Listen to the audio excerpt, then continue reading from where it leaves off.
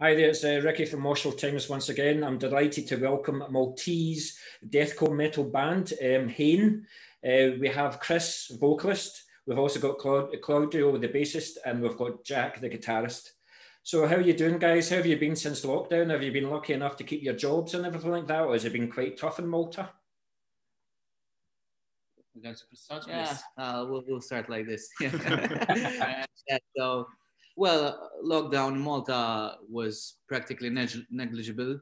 Beginning of the year, we had like 2 or 3 months where it was a semi-lockdown, and people were urged to stay inside, and many people did. But then the economy was hit quite hard, so the government decided we should open the economy again. Now get the ball rolling, but now cases are skyrocketing again, at least for Malta. But we were all lucky to keep our jobs. Good. Almost. I didn't. Well, yeah. Yeah, but Jack is still studying at university, so that's okay. He has something to do anyway. That's excellent. Yeah, in Scotland, it's just yesterday actually we are down in lockdown again. So it's pretty much you can go to a shop and that's it. To get some food and that's it. It's just wish it would hurry up and end. But anyway, so the reason for the interview is obviously to talk about Haine. So Haine have only been active for a couple of years, and so far you've released 4 singles. So have I been hearing rumours then that Haine are about to release their debut EP? Yes, actually the EP will be coming about in early December. So we've worked on a 5-track EP. Started on it in the beginning of the year. Then even since you asked about lockdown as well, we were interrupted halfway through the recording. Yeah. We were recording at Spine Splitter Studios in Malta. And yes, so now once lockdown was paused again, we went in to keep on recording the rest of the stuff. Yeah. Chris has his job to do as well afterwards. Yeah. But yeah, now finally it's all finalized. Release date is almost upon us. And we're soon there. Yeah. You must all be excited. It's only like a couple of weeks away, so you must all be excited to get it out for everybody to hear. So see the 4 singles that you've released then, are any of those songs going to be on the EP? No. Only the last single we released, Burn It Down, that's going to be on the EP. The other 4 singles, you could call them, they were actually just singles because it was more like an introduction, let's put it like that. They weren't in a formalized EP format or something like that. So we were just testing the waters at the time, because deathcore for Malta as a style is relatively new, I would say. Yeah. Yep. I mean, I think we are the only band at the moment doing something on those lines. So we were kind of seeing how the crowd would react, and then and we got good reception. So that gave us the motivation to actually do an EP, and we're actually already working on new stuff for the next. Well, I'll come to that then. So the singles then, were you also trying to develop your sound, try to hone your down to the sound that you wanted? And do you think you found the sound that you wanted with EP? Yes, I think like Chris was saying, the first 4 singles were more us experimenting on what lines we would want our sound to develop. Yeah. And in that way, same as he was saying, the reception was quite good, the way the songs got received.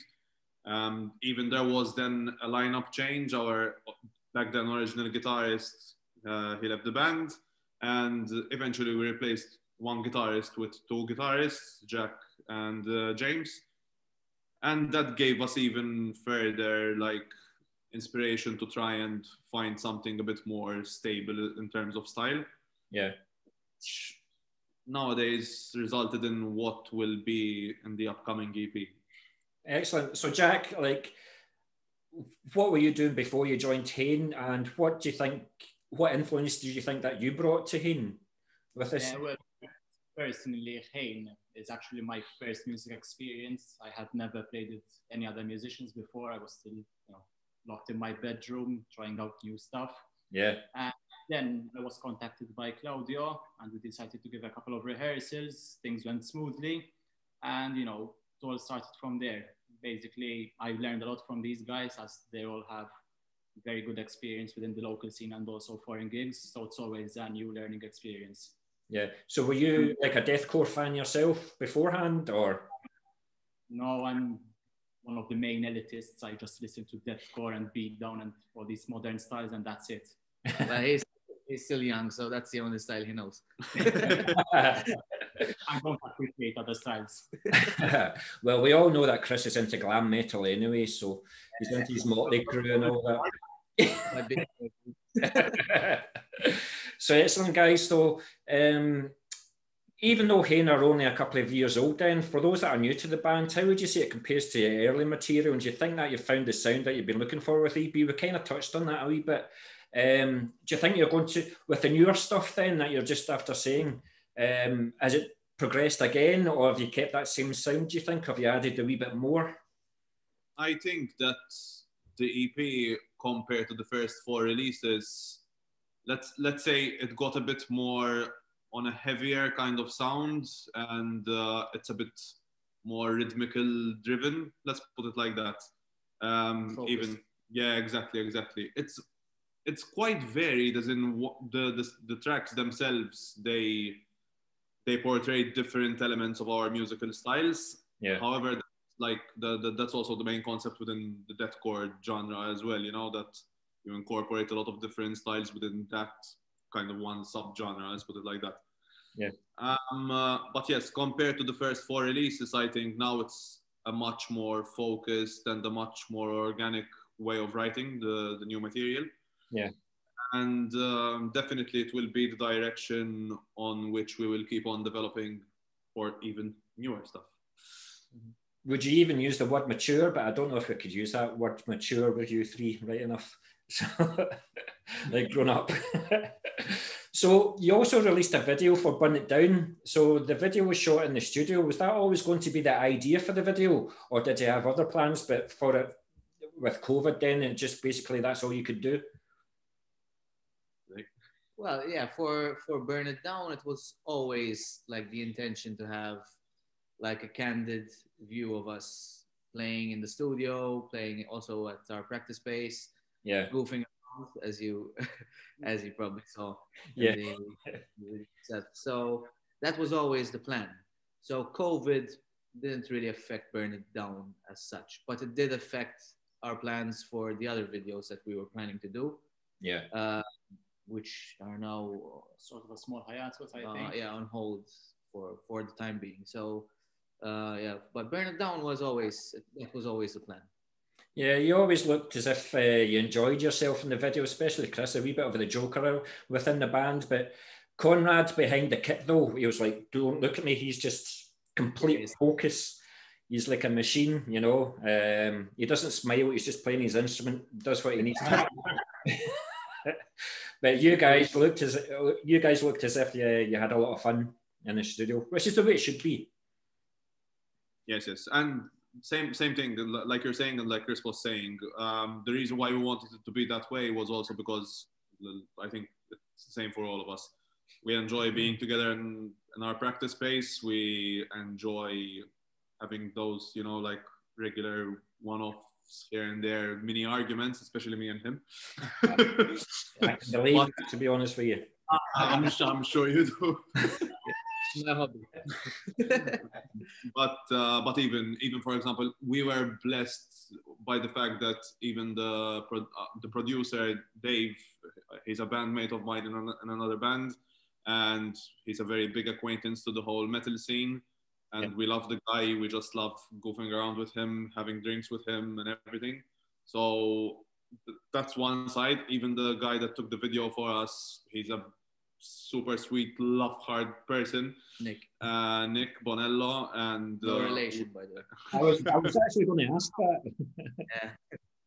And we always knew that the band, the producer, and Nick would enjoy spending time together in the studio and in our practice space and everything. There's that good chemistry between everyone. Exactly. Enjoyable. Yes. So it would have always been the scope of the video. Mm-hmm.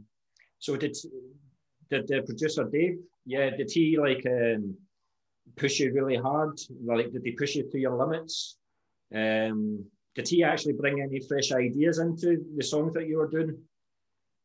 Actually, so like I said, I play in another band with Dave, so I'm used to him and his way, the way he perceives the musical direction, even from a producer's point of view. But even for the rest of us, myself included, definitely, even just the fact that you have to come in like prepared, you have to be more focused. Even just the fact that we know this guy, we have to prove something, you know. Yeah. Also, Dave, this is at least the way I went into it. Dave is a veteran and a legend in the local scene. So he's an amazing musician at everything he does. Yeah.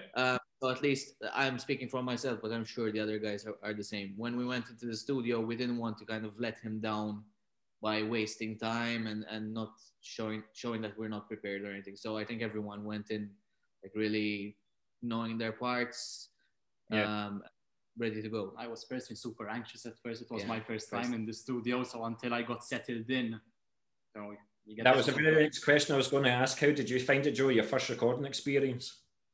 I loved it. The first few hours I sort of had, butterflies in my stomach, considering I didn't know what to expect. Yeah. But once I settled in, laying down the first few riffs, I sort of feel at home. Nah, that's brilliant. He was grilled also from beforehand. I had been grilling him for the 2 months prior to actually going to the studio, like making it so much worse to start off, and then he eased himself straight away, which I'll be honest, it worked out perfectly. That's excellent. Thanks a lot, guys. So, Chris, with you being the vocalist for the band, then, do you do all the lyrics for the songs, or do the other guys drop in things here and there? Are you quite welcome to contributions, or? Yeah.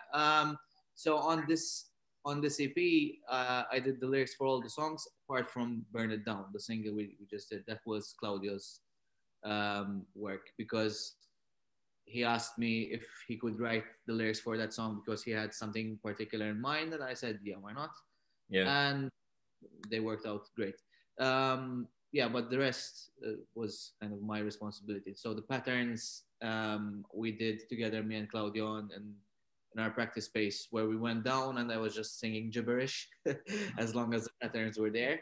And then we fit words to those patterns. While we were working, Jack was sleeping next to us. Yes, most of the time.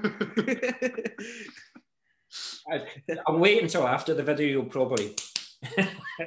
But it must be quite a headache for you guys, though, that if Chris takes a bit of the responsibility to do the lyrics, then that must be quite a headache for you guys, because I know it's something that I definitely couldn't do. It's like write lyrics for a song, so it might be quite a relief for Chris to take all that responsibility. I saw him in the video with his phone. So is that what you do? Yeah. You write them down in your phone? Yeah, that's when I would have gotten to the writing the lyrics, but not having them memorized yet. So yeah, that part was just me trying to learn them and go along with the lyrics. But I don't see it as like a headache to write lyrics. There would be parts where I don't have any idea what I'm going to write next. Yeah. But what I do is usually I start off with a theme to the song, what I wanted to write a particular song about. What was helpful also was most of the songs already had names, kind of. Yeah. So that kind of gave me a direction of where I want to go with the lyrics, what the topic will be, and what the theme will be, and it kind of flows, especially when you have the patterns already there laid down. It's easier to kind of fit in words within that structure. So yeah, but there were times where I was stuck for a while, or I had no ideas at all, and especially one of the songs, H7, I still call it H7 with the code name. Come on, what's H7? Hate Illuminate. Yes, I had no idea what I was going to write that about. And then one time I was coming back from the UK and I was in the plane board, and kind of inspiration came there and yeah. So, but that was the hardest song for me to write. lyric-wise. That's excellent. Thanks very much, guys. So, was there anything that you guys had done differently between the recording of the EP to that of the previous singles? And maybe take the experience of the EP going forward? Yes, definitely. So before the first 4 singles, it was originally most of the work that we used to write, mostly where would have been me and our original guitarists. Yeah. And then we would bump major structures over with Chris and Conrad and like tell them, learn. So originally I was exactly. Oh, no, but then even so let's say for this EP specifically, I took up most of the songwriting responsibilities. Jack was helping me as well with the guitar parts. James was also involved, and then I was bouncing off ideas with Chris and Conrad. Yeah. So we took a bit of a more organic approach. We were checking riffs out with each other, checking structures with each other, trying to find a bit of a bigger compromise in between the 5 of us. Luckily, I was blessed enough that most of the things didn't need a lot of fixing, so that gives me a much smaller headache. That's where the arguments with Chris come in. Yeah. but we had to choose one of the. So we had 6 songs originally, and we had to choose one to kind of eliminate from the recording process, and that was a hard thing. Yeah, that was but that was always the scope as well. Yeah. That was always the aim. We were kind of divided on that. 3 of us wanted one of them to go, and Claudio and Jack in particular wanted that to stay, and it was really hard to decide.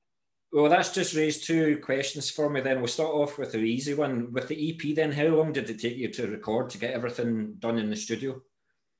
Given, with the COVID situation and all, let's just assume that COVID didn't happen. It was going to be a couple-month project. But, with COVID and all, we had sort of a small hiatus and sort of a 5-6 months in total. Yeah. But in reality, if you take away COVID, it would have been what? A month and a half, 2 months max. Excellent. Which raises the next question then. If you had 6 songs technically then, was there ever thought of just writing 1 or 2 more and releasing an album instead of an EP? I think we had discussed this before. The main scope of the EP was, write a set of tracks so we can showcase the different sort of roads we can take with each song. Yeah. And that way it would be more beneficial for us to stick to our style in the long run. And so when the full length comes, it will be even more defined into the style which we adapted from the EP. Excellent, thanks for that. No, because in my interviews, it comes up in the discussions quite a lot. Like people do like EPs, but then you get the 4th song and that's it, and you just want more, or 5 songs or whatever like that. And people say like, why don't you just do another 2 or 3 songs? Actually, got an album and you've got a beginning, middle, and end. But like yourselves, it's pretty much like an introduction to the world of Haine. So yeah, I can completely understand why you've done the EP.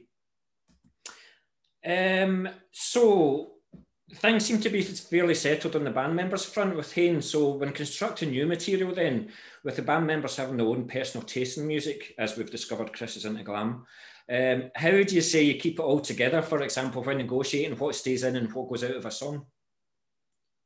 No, so like I was saying, I have these couple of hours during the day. So let's rephrase. Let's start off differently.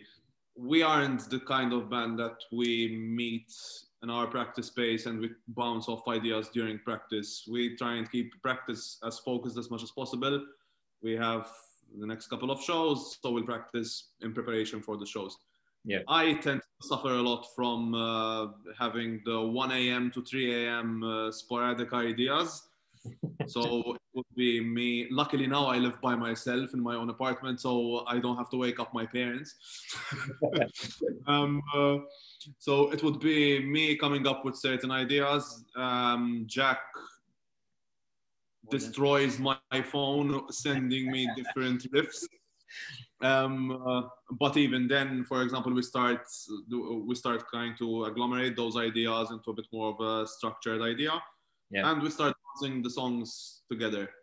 Maybe we try and do a different bridge. Maybe we try this riff, we do it with a different drum pattern or something like that. So far, I mean, I don't think we ever had any particular problems in terms of writing, in terms of songwriting. As long as it works for us, that's the exactly beneficial point. But more than anything, I think we have found, so even me, for example, when I have these ideas or a riff with a certain drum pattern, which would be in mind, I would already start imagining the way Conrad would find it easier to play, or something that would be more natural for him to do. And even, or else write riffs where I would know beforehand that Chris would come in as a vocalist much better in those sections, which is also a bit of the style as well, given that deathcore is very rhythmical. It has a lot of those like staccato grooves, you know? Yeah, exactly. So, no, it's good that you've got a steady lineup and things like that, and welcome Jack into the team and stuff. So it'll be interesting to see what he can bring, what extra stuff that he can bring. Will there be like a death metal influence or anything like that, or? Yeah, sort of on that range, you know. It mainly depends what band I'm listening to at the moment. So I sort of get, you know, highly influenced at the moment. So if I'm listening to, for example, a brutal death metal band, I tend to lean towards one style. If I'm more on the gent or deathcore side of things, I tend to write more on the other side. Yeah. But, you know, as he mentioned, I sent him about 100 videos a week. There's a big short listing of riffs to go through. Yeah. You must have a big recycle bin in your phone there, Claudio, and just for them all to go in. No, I'm sure Jack comes up with a good couple of riffs. He's bringing about quite a more technical side, which we never, or we just touched upon. Let's put it like that. Yeah. Considering his young age, I mean, he's the one that comes up with the most death metal sounding riffs. And he said a few moments ago that he's not at all old school, but he does bring a lot of old school. I do that without even realizing. Without even knowing. No, nothing wrong with old school death metal, I'll tell you that now. So thanks for that. So where do you normally rehearse and record your songs then? Where do we rehearse? Well, we have a practice space that we share with 3 other bands, with 2 other bands. Two, exactly. So 3 in total. So it's Haine, Fallen Icon, and Repugnance, which is another band where Conrad plays, or used to play, because at the moment Conrad is a bit unavailable with his life situation, because, can we say it? Yes. He had twins a year ago, so his time is very, very limited. We share a practice space with 2 other bands, and we try and, you know, juggle time, and we have a roster kind of when everyone is going to play. Now it's a bit easier, honestly, because as I said, most of the bands are a bit on the down low at the moment. And like you already mentioned, most of our stuff is prepared at home. So when it comes to songwriting, it's mainly, you know, everyone's on their laptop and we're bouncing ideas off each other. So there's no need for us to meet up and rehearsals write together. So either that, or you guys come over to mine and exactly. we record. It's not the first time we stayed here till 1:30 in the morning. That's great, thank you guys. So there will of course be no live shows in the near future. So did you actually have plans for this summer? Actually, we were supposed to be having quite a busy year ahead. I think not we cancelled, but they got cancelled. We had like 5 local shows and 1 foreign show in Italy.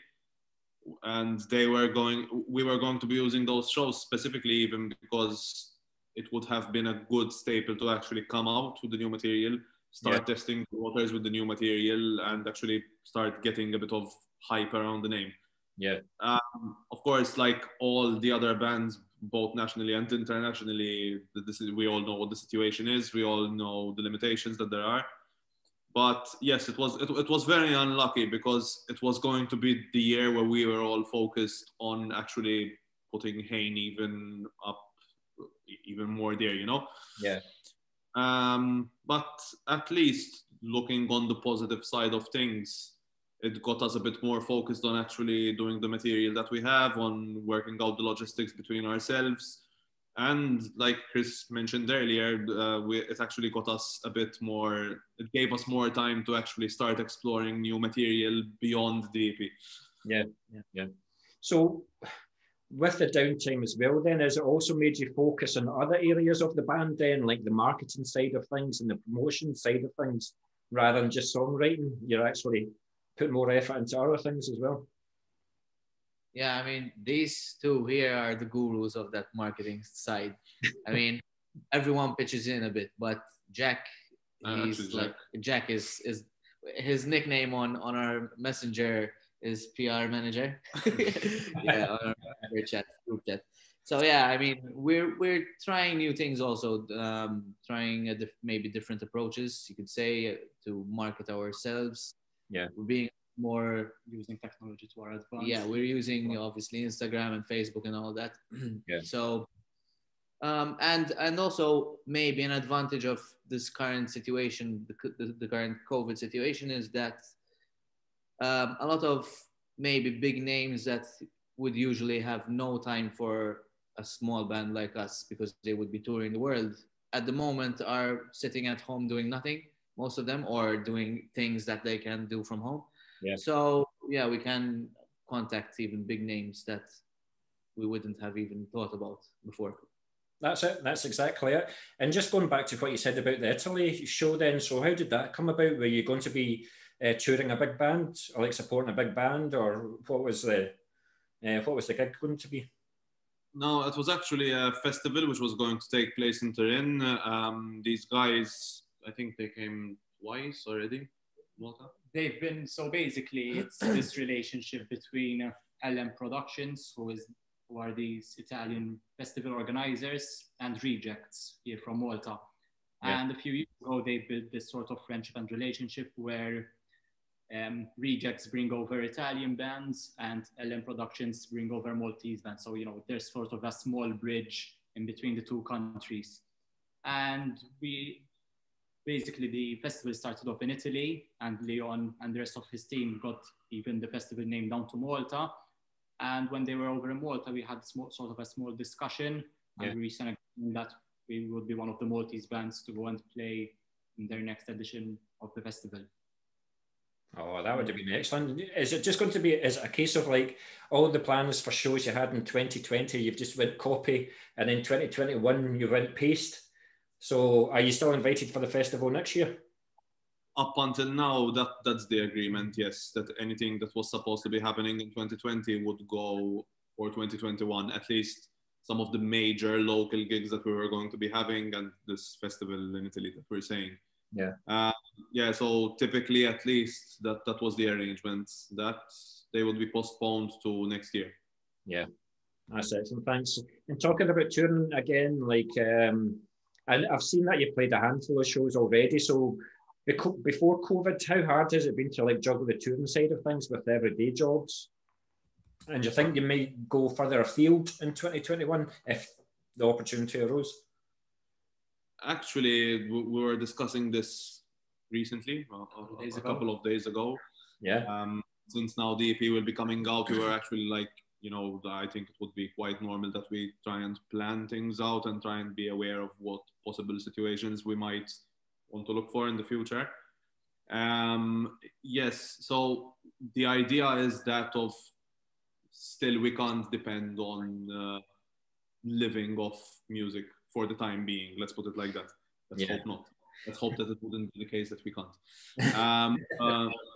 But yeah, so far we are trying to set up a network, let's put it like that, as much as possible, so that we can find opportunities where we can play abroad and bring the Haine name overseas.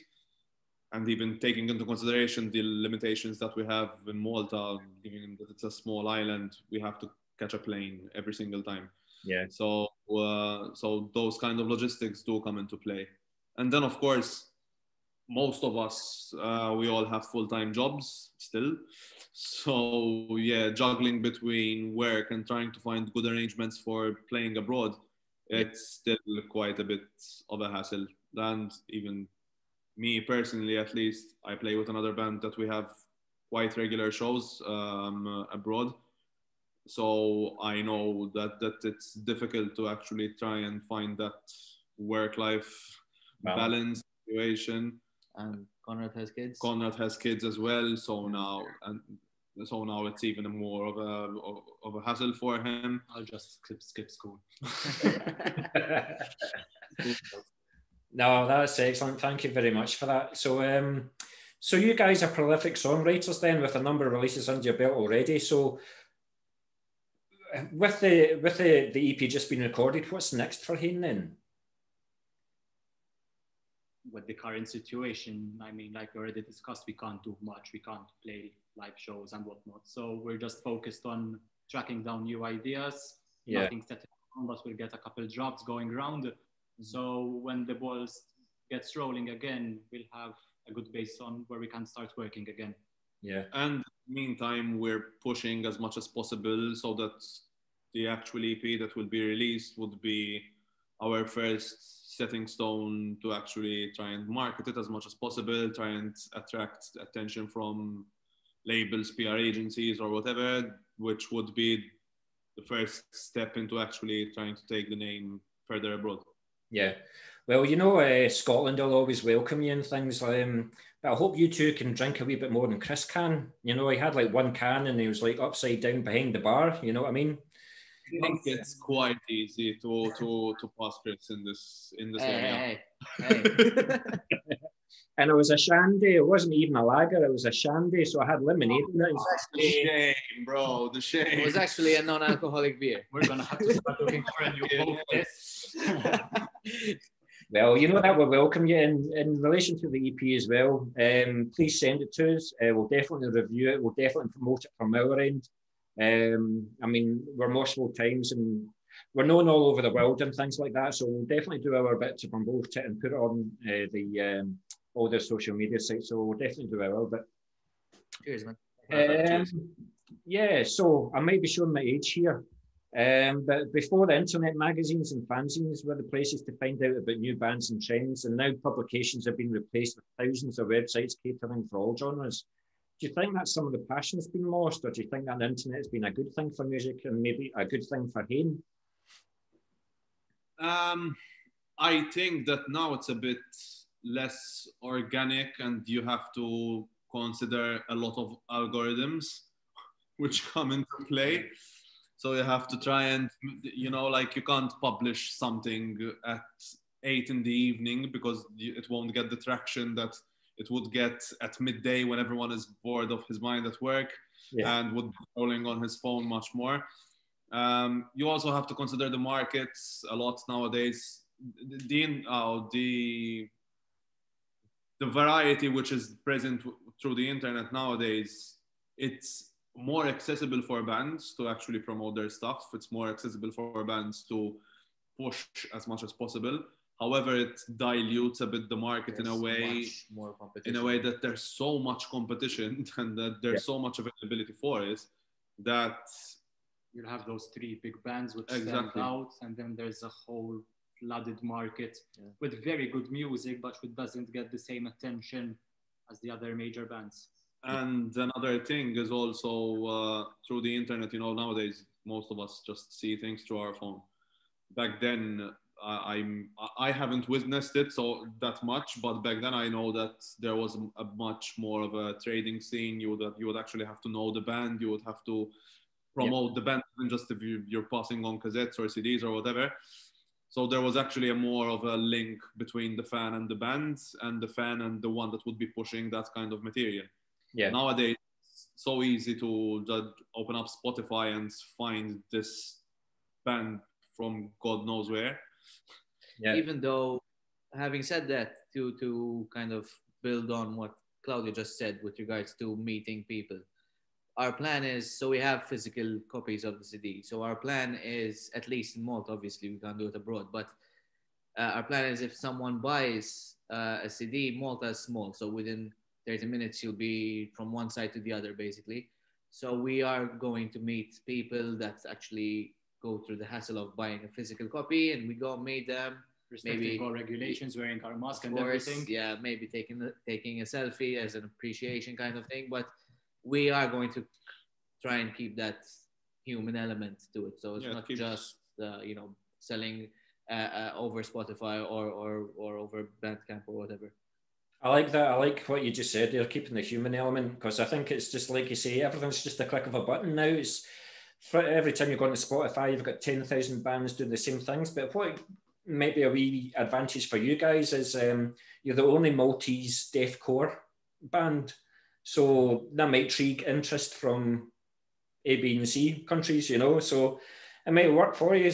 And I wish you the best of luck, but I've known guys since like 1990, and it was like tape trading. So you'd put like a £1 note or €1, we'll talk nowadays, of €1, and we'll send it away, and you'll get a blank cassette back and with a letter from the band, so it was the excitement of waiting for the postman to come, but now it's just click, so it's a double-edged sword. It gets your name out there, but it can also try and find you amongst so many other bands, but I wish you guys the best of luck. Sorry, so I have to ask then, so Malta's a bit like Scotland. It's got a small yet but a talented underground scene. So how easy or hard was it to find the musicians in Malta all wanting to play deathcore? And would you like to give a shout out to any of your bands in your scene? Well, this I will have to answer. Exactly. So the way Haine developed was like I said, it was me and our original guitarist that we both knew that we wanted to start a deathcore project, or on those lines, let's put it like that. And I was already way before that in discussions with both Chris and Conrad that I would like to try out something on those lines with them. Yeah. So then when things aligned, it was perfect to actually go for it and try and push in that direction. Finding members in Malta so far hasn't resulted. So far it hasn't resulted in that big of a difficulty. Not from our end, but in the general term, every musician in Malta has 2, 3, 4 bands. Yes. So actually finding a member who's willing and is able to commit, he has the time to commit. It's not the easiest thing. Yeah. So sorry, carry on, Claudio. Because you asked us if we want to do a shout out to other bands and like that. So I think we would have to make a shout out to Fallen Icon. The shout out to Republic. Do you know the Fallen Icon is? They're a great band and stuff like that, but I don't really like the vocalist. Fucking vocalist. Every band he touches is No, Chris is a good vocalist and things like that. In fact, I'm going to keep that for the next question then. So where would we find Haine on social media then? I already noticed that you've got like 1,500 likes on Facebook, for example. So there's clearly a lot of interest in the band already, and you've not really released anything. Yes, the 4 singles, but this is your first professional recording. So there's a lot of interest there already. So where would we find you in social media then? Yeah, so we're on all the big platforms. So we're on Facebook, YouTube, Instagram, Spotify, Apple Music, iTunes, Bandcamp. I mean, the young guy knows. He's the PR manager, isn't he? He is. Yeah, practically that's right. Haine Music, you can. Yeah. Things up. Click up on the button. We're also getting ourselves into some Spotify playlists at the moment, so our songs can randomly come up, while you're listening to this band on shuffle play, and then maybe Haine comes up if we're lucky. But it's all about using everything to your advantage. So if you go on our Facebook page, basically in the About section, there are all the links to the other different social media platforms. Yeah. So you can find everything over there. Excellent, thank you. And talking about Malta again, is there a good metal scene in terms of there's a couple of rock clubs that you can go to and that's where the gigs are played, and are the gigs well attended? Well, There is, Only one bar. we could say, only one bar that is really dedicated to metal and rock. And it's also geared for live show. So that was always the intention of this place. But we do have some festivals here and there. We have also some big names coming over, like we had Candle Corpse and Rotting Christ. So we had a few big bands as well, and a few good festivals that we can play in. But yeah, the scene in Malta is obviously very small. We are a small population with proportionately small That's scene. although given that the scene in Malta is quite small, the quality in music is The amazing. quality is so let's say we have 60 bands in Malta. Each band has their own element and it's of very high quality. Yeah. If you look at, for example, the band Claudio plays in Abysmal Torment. Yeah. One of Malta's pioneering bands. Biggest exports. They have a very good reputation outside of Malta, and even if you go to America, a lot of death metal bands know who Abysmal Torment are. The same is with Beheaded on the death metal side, and we have Forsaken on the doom side. Yeah. There's very good quality in the local scene. I'll need to do a wee bit more investigating then. Certainly sounds good to me. Certainly just sounds good to me. But this is really the question that you're going to talk a lot about now. So, Jack, what guitars did you use for the recording of the EP then? Oh, funny. Have I started something here? Sorry. At the moment, I mainly use Jackson guitars. I have a Japanese built dinky and my baritone. But the funny thing is, on my dinky, I have my custom bare knuckle in it, but it sort of deteriorated a bit and it started microphoning the sound from the amplifier. And I had my baritone at home, so I ended up using Claudio's guitar in the studio, which is the same baritone as the one I have. But so it's his he used the guitar, he used the bassist guitar. It's his self-satisfaction knowing that I used his guitar in the studio because I had issues with mine, which I didn't know beforehand. So your own guitar then, is it a 6 or a 7 guitar string? I mainly use seven string guitars, and I'm planning to also get a guitar built by a local luthier, Mani Caro. He also built David De Pasquale's guitar, who does an exceptional job. Yeah. So seven strings then. So you're just showing off a wee bit then, or what does the seven string bring that the 6 doesn't do? It gives you tuning, 5 extra notes basically, because you have a lower string which is tuned to a lower note, and it gives you sort of more stability on the low end and more variation, I think, because you have that low tuned low string while still having, for example, a standard tuned guitar. Yeah. So there's more room for ideas. That's excellent. Claudio, for somebody so young, he certainly knows his stuff. He's... For sure. We, especially me and him, we have way too many gear conversations. I mean, even in my case, I'm quite proud to say that I've been using the Dingwall for the past 2 years now, which I had been looking for quite some time, and even I'm very proud to hear the final mix of the EP because of that bass sound that I was actually looking for specifically. So yes, me and him, we have 1-2 conversations about gear that sometimes I'm over at his place, for example, and his family would be like, Jesus fucking Christ, just shut up. As soon as our age comes, we're like, all right, what are we buying this month? No, that's excellent. I was actually a wee bit disappointed in your answer earlier, because I was like how you negotiate and how you contribute risks and things like that, because I was expecting like blood on the walls and fisticuffs in the studio and things like that, but there's not any of that, so that's good. Relax. No, we're a bunch of idiots who love each other. So I'm genuinely saying it apart from any kind of cliche and all that shit. No, we actually just enjoy each other's company. We enjoy writing stuff with each other. So it gets very, very, very easy to actually bounce off ideas with one another. I think I saw in the video as well, it's a 5-string bass you use, isn't it? Yeah. Yes. That's another show off, Chris. Anyway, so I have to ask you, Chris, being the vocalist of the band, like, obviously, like, have you went through like a few microphones or anything like that before you finally settled on the one that you used for the EP, for example? No, not really. I went there, found the microphone. You're not too fussy on gear. No, I'm not. I'm not at all fussy on gear. Even when I play guitar with Fallen Icon, I mean, I have a setup that I like, and I've been using for a very long time, and I'm not very adventurous when it comes to changing stuff. But yeah, with regards to the microphone itself, I didn't have much say in that. I just went there and whatever Dave, our producer, provided, I used, and it came out. I think came out quite good. Quite good. Could have been better, but you know. Yeah, that's me. Fussy on gear. You're fussy on everything else. Yes.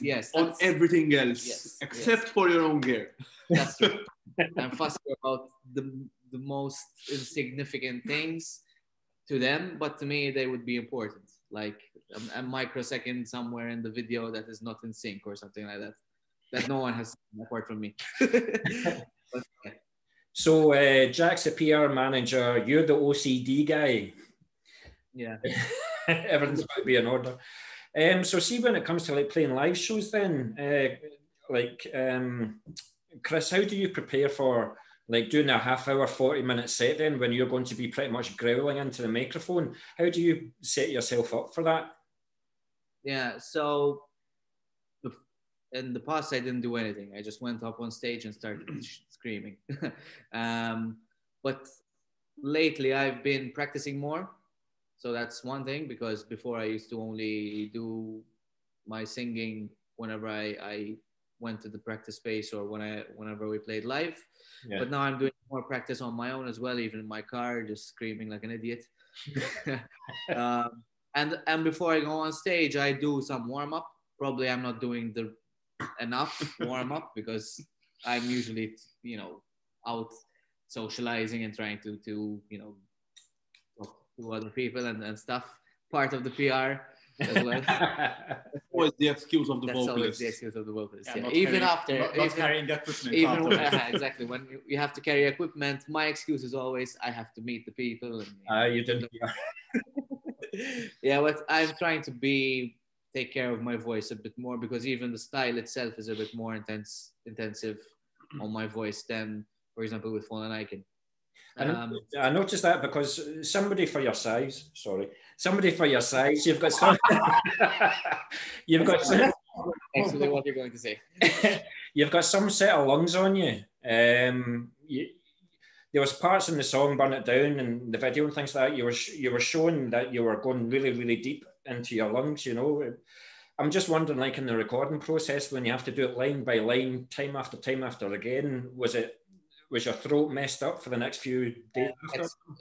It does get tiring sometimes. I mean, there were 1 or 2 sessions where I was planning on doing like a song and a half or 2 songs, and by the end of the first song, I had to stop because the voice is a bit of a different instrument than drums or guitar. To let it rest.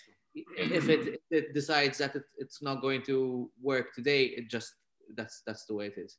Yeah. So yeah, I was trying my best to give as much as possible, but there was a particular song, I forgot which one, where I had to redo some lines another time when I was a bit more not prepared, but my voice was a bit better. So yeah, I had to adapt. Yeah, that's excellent, guys.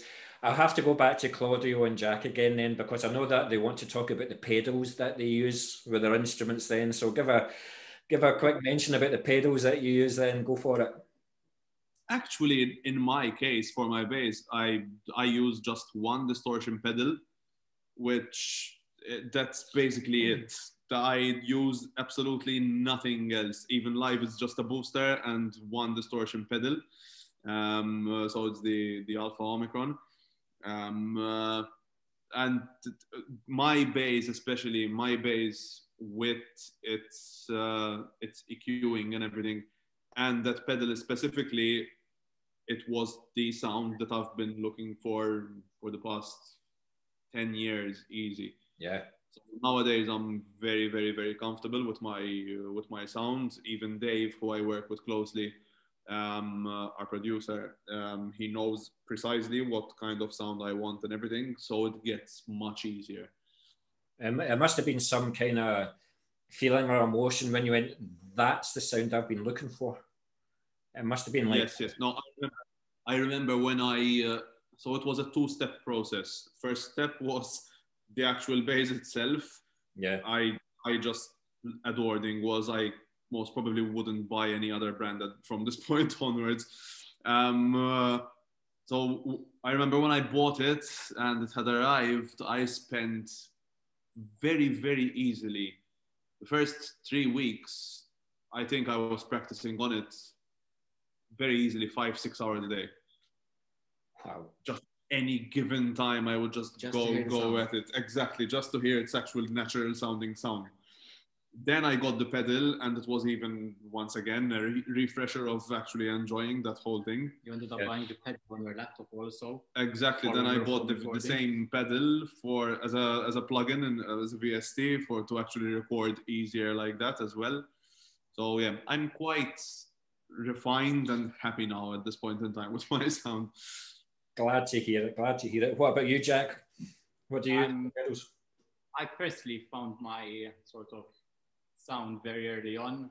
I've always been a big nerd when it comes to equipment, stuff like this. I run everything through an EVH 5153, which gives a nice body on the guitar.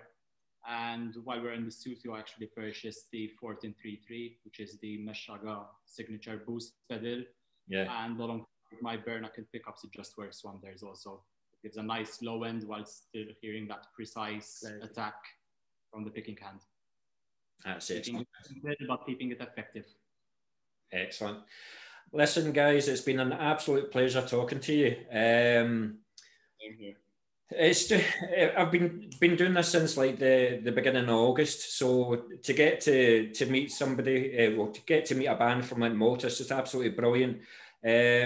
So I wish you guys all the best of luck with the EP release. It would have been great if you could play like an EP release show, but obviously we can't at the moment. Have you ever thought of doing something in the studio, like playing the EP in the studio or something like that and streaming it? Or we had discussed it, but it's not sort of something we'll be interested in, because we love the adrenaline that comes in with a live show, having people in the local scene right in front of you, getting a few drinks afterwards. I personally don't see it as being the same in a studio and streaming it. And apart from that, even from my experience at least, I've seen a lot of bands actually try to do it, and it's a good way how to actually engage with your own crowd. Yeah. However, smaller bands, which would have a smaller following, people tend to get distracted quite easily. So unless you're Metallica or whoever, it's difficult to actually engage someone for a whole studio experience of 45 minutes. Yeah. No, I hear what you're saying, but thank you once again. We'll certainly do a bit to promote Haine, because they certainly deserve to be promoted. So I wish you guys all the best of luck. Good to meet you. Thank you very much. Right. Hopefully we'll get to meet in Scotland after all this stuff passes. Well, it's your round, Chris. I don't know if you remember that. It's your round. It's your turn to buy them for a change. Yeah. Well.